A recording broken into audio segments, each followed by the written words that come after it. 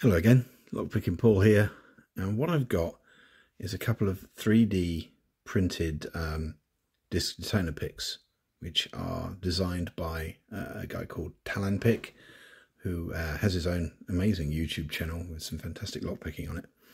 And I'll put links to everything I'm going to talk about in the description below, because I'm going to go through these tools and how to put them together, because when you print them, obviously you don't get all the metal bits, so you've got to make all the metal components for these, which isn't too hard. I ended up doing my own thing and working out how to do it myself, which I made life a little bit harder for myself. Certainly I've learned a few lessons in the process of doing it, but it's been very rewarding to build a pick pretty much from scratch, which someone very kindly printed for me. So that was Tallan through a guy called Nigby on the UK Locksport forum, who sort of collected up the list of people who wanted a set of these picks, and that was done over the holidays. And Tallan very generously produced also a disking tray, if you like, to put discs in for gutting. I wasn't expecting that. It's really very nice of him, so thank you very much for all of these bits and bobs. They've been a real pleasure to use so far, as hopefully you're about to see. So what there are is effectively, I think, what Tallan calls the front and the rear wheel drive versions. This is a front tensioning pick, much more sort of traditional, a bit like the Sparrow's pick, although it's got some advantages over that, and I'll go through those in a minute. And this is the rear wheel drive, so you tension from the back. And I'm going to set this up as an Abloy Classic pick. Now I'm still working out the pick tips for this. I've got the tensioning sorted, but not so much the picking crescent is not quite right. So that will be a video for another day, but work continues on that. Now what makes this pick special, I think, is the collar, this collar here. And it allows you to set the standoff between the pick and the face of the lock. And it means that the pick always sits squarely on the lock, at just the right height, and it makes a huge difference to being able to pick a lock in the hand. It's also got another advantage. It's extremely light, and being made of plastic, quite rigid plastic.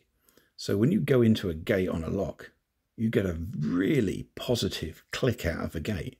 So if you were learning on a pick like this, I think it'd be quite a lot easier. So hopefully that will, I'll demonstrate that. We'll see. Let's get my trusty Zarka out. That's more or less right. So now what I'm going to do is I'm not going to gut the lock. I'm going to gut the pick. So, oh, hang on, I didn't zero that. Let's make life easier for ourselves. Right.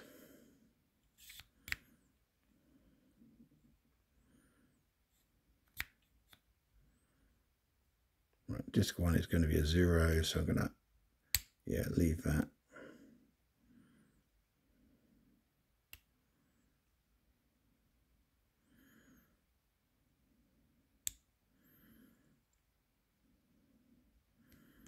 That's a 0, let's leave that.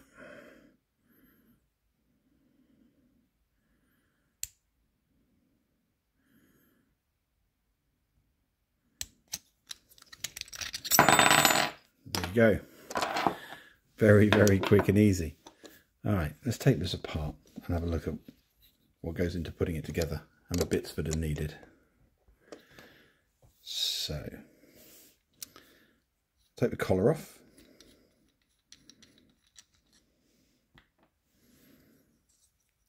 First things first, all of the screws, the grub screws and the nuts are M3. And I've got links to Amazon, just because basically I live right next to the depot, the Amazon depot. And if I order in the morning, I get them in the afternoon. I'm fairly impatient. So you get the grub screws are 8mm long, 3mm thread. And the 3mm nuts, just the standard size nuts, slot through the top of those slots and the screws through the side. So that's a really fantastic design in terms of robustness. I love the thinking that went into this. The picking tip is an ejector pin. Let's zoom in on that.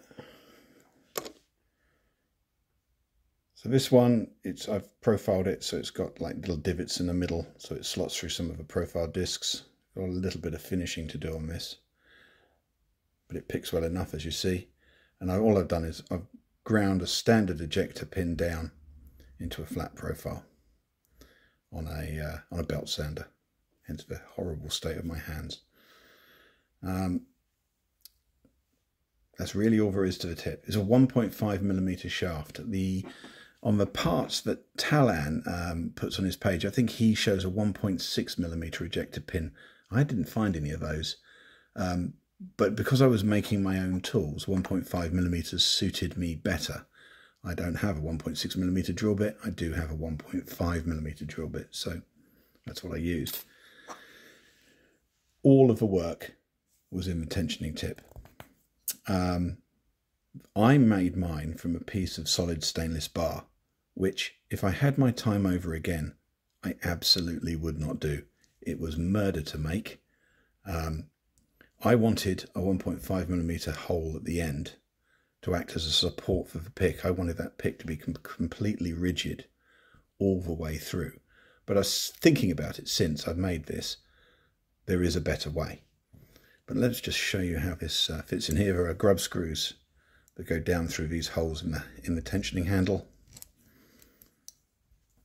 Just 3 of those, just loosen those off.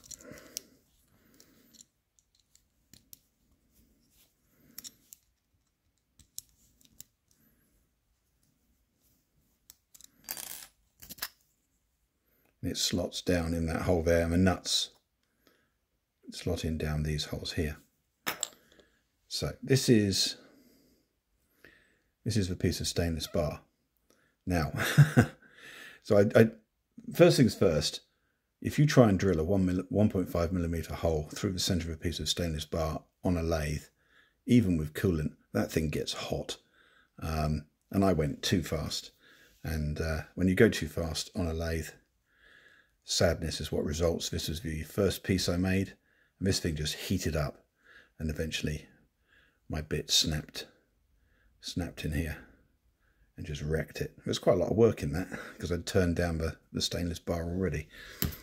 What I would do in future is I'd start with some stainless tube, minimum of 1mm wall thickness, maybe 1.5 if you can get it. And then what I'd do is either stick a nylon dowel down the centre of the hole, or even fill it with some fiberglass resin, and then drill through the centre of the fiberglass resin with a 1.5mm hole, and you'd have a much simpler picking nose made, because all you've got to do is basically cut down and cut across with a fine hacksaw or even a file to get the picking tensioner. A much easier way to make this. This took ages to make, and I think I could make the tube version in 30 minutes without any real trouble. So, you know, you do something like that and you learn from it. That said, it picks well enough. So hopefully that is of interest and maybe of some use to someone who's about to assemble their own. And if you haven't got one and you don't have this detainer pick, I would absolutely recommend this. Skip the Sparrows one, go grab this one, get the files and print them off. Like I say, I'll put all of the links in the description. I think this thing needs to see the light of day more broadly. It's so good. And Tallan and Nigby for getting this to me and collecting everything up. A sincere thanks. This is a really nice pick. And that's it. Enjoy your picking. Cheers.